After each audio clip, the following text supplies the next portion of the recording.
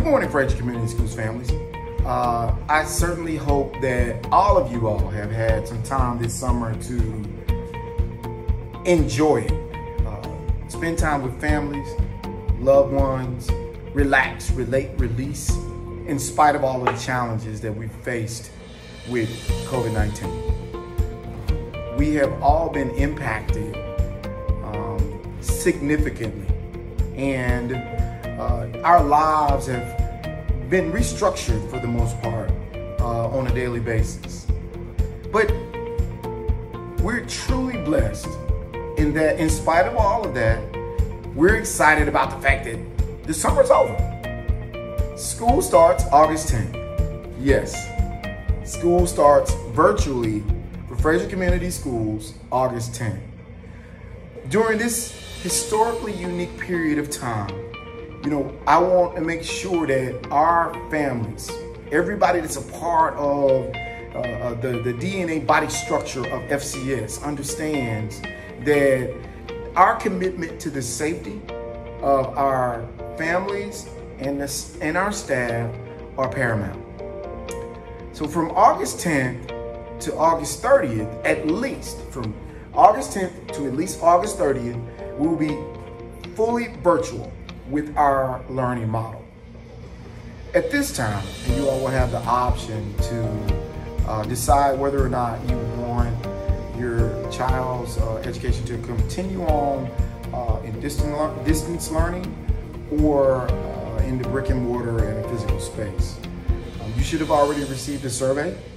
And if you have not, then please log on to our website at www.fraziercs.org and complete that survey to make that choice and that determination.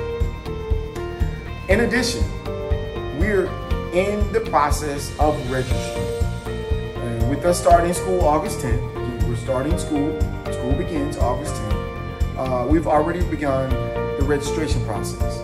So if you haven't registered, please go online and register. Because at this point, we like one of another things that we really want everyone to really understand. We are providing laptops and internet access to each and every one of our students. We're super excited about that. It provides opportunity to destroy some of the equity gaps and a number of the other things that we've always talked about in this work. So as soon as you can, register so that the schools can reach out to you individually to let you know how and what the process is for you to then be able to pick up your child's device and their internet access.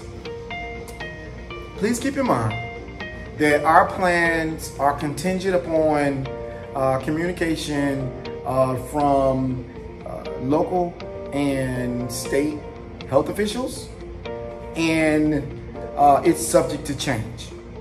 Rest assured, we're going to make sure that we do everything in our power to ensure that all of our families, as well as our staff, is safe. At the end of the day, safety is paramount over everything. I think that as I close, I'd just like to say, just remember that up to this point, the community has shown this level of strength and resiliency and patience to get to this point. And if we continue on down that path, then there is absolutely nothing that we can't accomplish.